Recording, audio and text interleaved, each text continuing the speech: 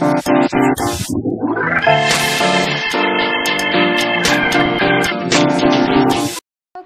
guys, so here we have our next lesson, related party disclosures.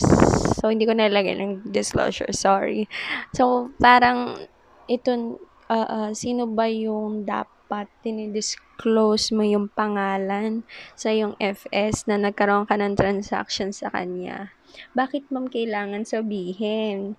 Kasi related party mo siya. Ibig sabihin, there might be conflict of interest resting between you and yung katransaction mo kasi related party mo siya.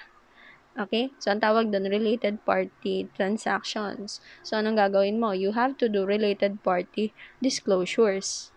Okay? Nag-iingat lang po yung auditor kasi ang auditor, the um, prime work or prime objective of an auditor is to make sure that the FS complies with standards and that it is reasonable there is reasonable assurance of compliance to protect the public from, syempre may mga companies naman talaga na gustong gulangan yung mga investors, creditors. Okay, so this one, related party disclosures, it is required by the standard in order to safeguard the public and also para um, systematic yung mangyaring related party transactions. Okay, so let's start. Ano ba yung related party? Ang related party ay parties who have, una, ability to control. So, kaya kanyang kontrolin. Padalwa, ability to exercise significant influence over the other party. Alam kong naririnig nyo na ito dahil ng investment. Okay? Significant influence, control, and joint control over the entity. Okay? Yan lahat ng yan ay related party. Okay? I'll discuss. Baka nakalimutan nyo na eh. What is control? Ang control ay the party has a power over the investee or power to govern. Okay? Kailan siya nagkakaroon ng control? Yung ownership niya dun sa company through shares is more than half of the voting power of an entity. Sabi yan ng standard ha, more than half. So it's not half, it's more than half. Okay? So that's 51% above. Sabi yan ng standard, na ownership is more than half. Okay? So, yun. Next, significant influence. You have power to participate but not control. So, you have significant influence kung pwede kang mag-participate. Saan? Planning, financial decisions, operations of the business, but you cannot control. You are not the final say in which decisions the management should make when it comes to operations, to financial matters. Okay? Significant influence ka lang. Ownership is 20% or more. Okay? So, dahil ang threshold natin ng control is 51, meaning to say, this is 20% hanggang 50% significant influence. Okay? Pero alam nyo, pagdating sa tunay na when you are already seated in the corporate table as an investor and control and significant influence, there are times na even if you have 19% pababa, because maybe you are the founder of the corporation and through some dilemma na nangyari, nagkaroon ng bawas yung iyong stocks, naging 19% na lang pababa, or ikaw yung chief chef na nagpasikat doon sa business na yun because of your recipe, kahit ang shares mo is mas mababa sa 20%, you still have significant influence. Why? So, ito yung indication that the party has significant influence even if he has 19% pababa ng stocks. if they are represented in the board of directors. Okay? Pwede siyang nakaupo sa BOD, 1%. Okay? Pero BOD siya. Okay? Significant influence. Participation in the policy-making process. More than half of the policies ng company siya ang gumawa. Pero 2% lang kanyang stocks. Material transaction between investor and investee. So, nagkaroon ka ng siguro ay supplier ka. Supplier ka ng business. Okay, investor ka na nga. Supplier ka pa. Significant influence. Interchange of managerial personnel. So, nagkakaroon ng yung COO mo, COO din nung kabilang corporation. Pero ang iyong stocks sa kanila is 10% lang. Pero, COO mo, COO ng kabila. Okay? Provision of essential technical information. Ito yung doon pumapasok to si Master Chef. Kanya yung technical information. Pero, 5% lang yung kanyang stocks. Pero may significant influence siya. Bakit? Tanggalin mo siya. Wala ka ng recipe. Dala-dala niya kasi intellectual property niya yun eh. Pero na lang kung bilhin ng corporation yon. Okay? Pero matatalino mga yan eh. Hindi nila pinagbebenta. Kasi intellectual property nila yan eh. Okay? Joint control. Ano ba ang joint control? Ang joint control po is, there is contractual agreement of sharing of control over an economic activity. Okay? So, for example, if nakakita ka ng Robinsons at isang SM store sa isang mall, diba? There is contractual agreed of sharing of control over an economic activity doon. Okay, dalawang malalaking kumpanya, they're sharing control over one mall. Okay, hindi ko na sasabihin kung anong brand. Basta, gets niyo yun. Okay? Next, examples of related parties. I'll discuss this one by one. Has control over the entity, associates, venturer, key management personnel, close family members with significant influence, and their family members, and post-employment benefit plans for the benefit of the employees. Say natin. Entities with control. Sino ba yan malimit? Parent. Pagdating yan ng third year, nandyan na si advanced accounting, si business combination, at lagi nyo marinig si parent at si subsidiary. Sino ba si parent? SM Investments Corporation is parent company. Sino subsidiary? Bumaba ka ng kaunti. SM Hypermarket, SM Supermalls. Ano pa? BDO. Ano pa? SMDC. They are subsidiaries of SM Investment Corporations. Diba? Okay, and fellow subsidiaries. Ano pang example? Jollibee Foods Corporation. Baba ka. Subsidiary niya, Jollibee, Greenwich, Chowking. Okay? Associates. These are those that exercise significant influence. Ang tawag sa kanila is associates. Investment in associates. Parang it's familiar. Okay? Venturer usually pertains to joint venture. So, ito yung with joint venture mo. For example, wala kang lupa. Tapos biglang yung kabarkada mo sabi, may lupa ako. Ang negosyo ko real estate. Pero ayoko pagbenta sa iyo. Gusto ko mag-form tayo ng isang negosyo. Joint venture. Okay? Akin ang lupa. Yung building. Tayo ng isang commercial space. Joint venture. Ano pa?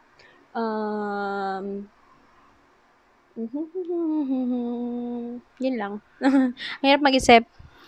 Okay? Anyway, key management personnel has authority and responsibility for planning, directing, and controlling the activities. Katatapos lang natin ng share-based compensation. Alam niyo kung sinong key management personnel. They are the CFO, the CEO, and the COO. Okay? So, lahat ng mga yan, related party. Okay? Next, close family members of the key management personnel. So, family members expected to influence or be influenced by that individuals in their dealings. Examples, individual, spouse, and children. So, yung asawa ng CEO, CFO, COO, at yung mga anak niya. Okay? Next, children of the individual's spouse. So, baka may anak sa labas or anak sa unang asawa yung napangasawa ni CEO. So, yon related party din yon. And dependence of the individual or the individual spouse. Dependence. Sa tax, diniscuss sa inyo kung sino dependents. If hindi, tanongin ko Sir Clay kung sino dependents. Okay? Chiefly or solely dependent on the taxpayer. Okay, doon sa individual na if hindi siya if wala yung taxpayer, hindi naman sa hindi siya mabubuhay. Kumbaga, dependent talaga siya. Example, kapatid, or nandun pa yung descendants niya, as in yung mother or father nung individual. Okay, related party. Close family members pala. Okay? Individuals with significant influence and their family members. Kasi it explains it all na. Okay? This may be single individuals na because wala magawa sa buhay, bumili ng 20% at yung mga family members na yan. Okay? Next, post-employment benefit plan entities. Yung mga may hawak ng retirement benefits. Kasi alam natin may fund to. So, dahil may fund siya, sa halip na nakatenga siya, ini-invest ng company sa post-employment benefit plan entities. So, yung mga entities na yon related party siya doon sa company. Okay? Next, related party transaction. So, alam mo na kung sino related party. Ano naman ang related party transaction? They are actually transfer of resources or obligations. Resources or obligations between related parties regardless of whether a price is charged. Ma'am, kahit free? Yes. Kahit free. Ma'am, bakit? Sabi ng standard, regardless of whether a price is charged. Okay? So, past 24, paragraph 20, nagbigay ng examples ng related party transactions. So, I just written a few. Okay, like purchase and sale of goods, purchase and sale of property and other asset, rendering or receiving services, leases, transfer of research and development license agreement. Alam niyo sa business combination, may upstream, may downstream. Dun yung magugulo yung buhay ninyo.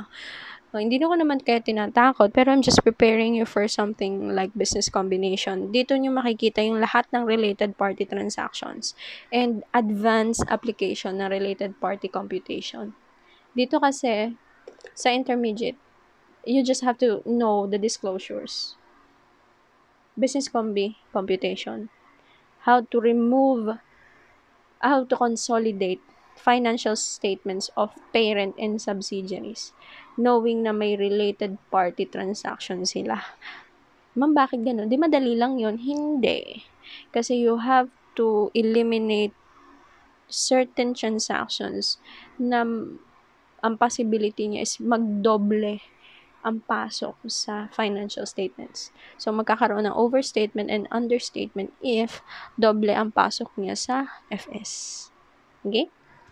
Anyway, sa kanya problemahin nyo pagdating yun ng third year. Okay? Related party disclosures, past 24 paragraph 12 requires disclosure of related party relationship. Related party relationship. Okay? Yung mga related parties mo, whether or not nagkaroon ng transactions.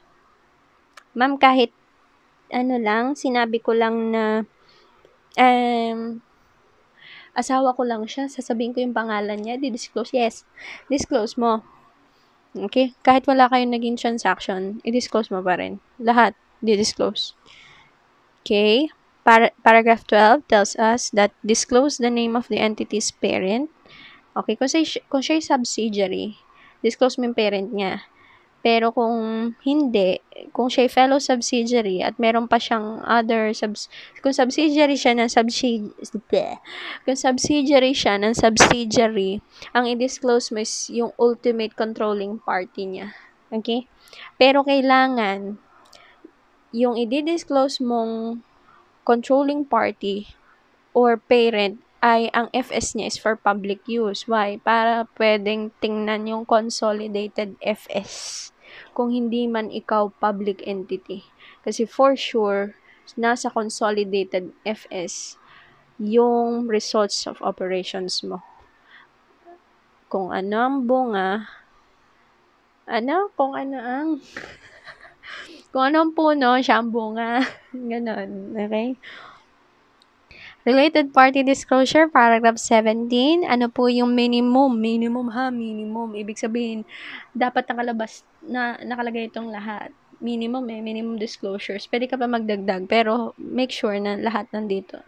Lahat ng to nandoon. Okay? Amount of transaction, amount of outstanding balance, terms and conditions, the allowance of doubtful accounts related to the outstanding balance, and expenses recognized during the period related to doubtful accounts. Okay? Disclosures about related party. About related party and arm's length transactions can only be made if properly substantiated. Mama na yung arm's length transactions. Yung arm's length, tingnan mo ang arm mo. Arm's length, yung parang madalian transactions lang. Okay? Pwede ba siyang i-disclose? Pwede if substantiated siya properly. Okay? Ma'am, lagi naman substantiated eh. Kasi if immaterial naman siya, okay, you just have to include the amount. You have to disclose the related party, but it's up to you if you are going to disclose siya knowing na not substantiated siya properly. Kasi mako-question ka dyan ni auditor. Okay? So, you have to make sure that all transactions at arm's length ay substantiated properly pa. May proper evidence ka. Okay? Next, key management personnel compensation. So, dito naman, kailangan malaman ng public and ng investors and all other shareholders and stakeholders magkano ang sahod ng key management personnel mo. According to paragraph 16. Okay? Ano ang dinidisclose? Short-term employment benefits nila, post-employment benefits, other long-term benefits, termination benefits, and share-based payment transactions. Ma'am, bakit? Gusto kasi nila malaman if well-motivated ang key management personnel mo or gusto nilang i-analyze if tama ba yung pasahod mo nila in connection with their ginagawa for the company. It's either the two. If well-motivated sila or if they are actually rendering the value of their compensation. Okay? Ikaw ba? Ayaw mo ba malaman kung magkano sahod ng CEO ng kumpanyang pinag-investan mo?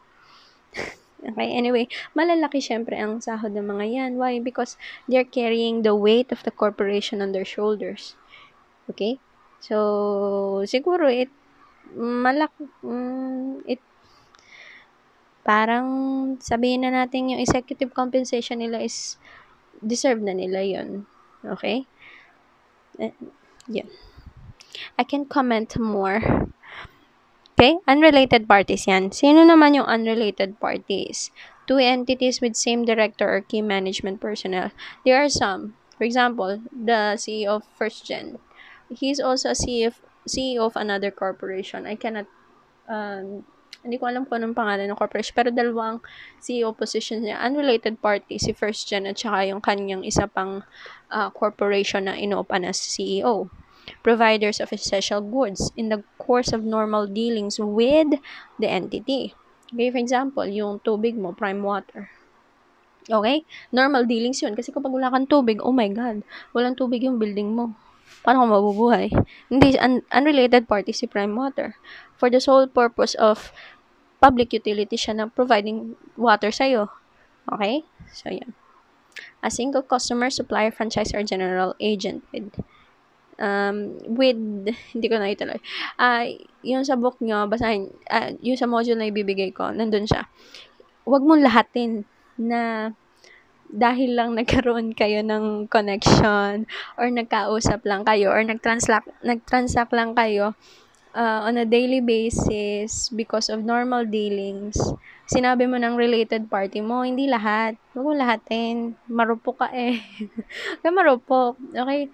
Unrelated party pa rin sila. Single customer, supplier, franchisor, or general agent. Okay? Unrelated party. You don't have to disclose all of your customers. Okay? Wag marupok. Anyway, two venturers simply because they share joint control over a joint venture. Kasi hindi lahat, di mo pwedeng sabihin si venturer 1 ay related party ni venturer 2. Hindi. Si venturer 1 ay related party ni venturer A. Si venturer 2 ay related party ni venturer A. Pero si venturer 1 at si venturer 2 ay hindi related party sa isa't isa kung meron man silang negosyong kanila. Gets? Okay? So, ganun. Okay? Next. Transactions with government-related entities. Yan. You're dealing with government. Okay? Hot topic, government. Anyway, exempted sila from normal disclosure. Alin yung normal? Yung minimum disclosures na required ni standard. Okay? Sino yan? Those exempted from providing with normal disclosures. Government that has control, joint control, or significant influence over the entity. Government controlled GOCCs, government-owned and controlled corporations. There are some semi-public or semi-private corporations that are controlled by the government. Okay, they are exempted from normal disclosures, and other entities controlled, jointly controlled, or significantly influenced by the same government. Okay? Ano lang ang pwede nilang i-disclose? Disclose only the following for such exemptions. Name of the government and nature of the relationship. Kasi kailangan may label. Information on the nature and amount of each individually significant transaction with the government. For example, kasi di ba sa tax, hindi pa ata tinuturo sa inyo ni Sir Clay. Sa tax kasi, when you are dealing with government, there are certain tax exemptions granted because ang kadil mo ay government. Okay? So, you have to disclose the following for such exemptions. Like, yung transaction. In nature. For example, ba't ka nagka-dealings with NTC? Hot topic, hot issue, NTC. Anyway, related party disclosures that are not required. Wala lang, sinabi lang na not required siya. Kasi baka marami kayong tanong, accountancy, maraming tanong eh. In separate FS of a parent, subsidiary, associate, or venturer. Separate FS. Ibig sabihin, si Jollibee may FS. Si Chowking may FS. Si Greenwich may FS. Ang tawag doon, separate FS. Okay? Si Jollibee Foods Corporation may FS. Okay? Lahat ng yon kailangan ng requires disclosure of related party transaction. Lahat sila, yung separate FS nila, nakadisclose lahat ng kanilang related party transactions. Pero pagdating sa consolidated FS ng group, si Jollibee Foods Corporation, i-consolidate niya lahat ng kanyang FS ng subsidiaries niya.